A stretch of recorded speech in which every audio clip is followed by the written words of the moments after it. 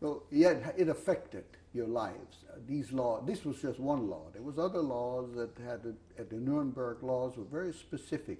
They segregated more. First there was discrimination. Then there was segregation.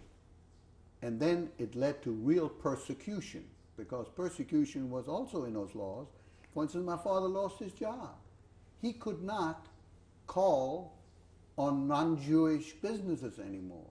He couldn't travel at will anymore. Your various identification card denoted from then on that you were Jewish, had a big J stamped on it. And we have some of that even to this day as evidence. That was before the yellow stars. That was before even the middle name was changed to Israel and Sarah, respectively.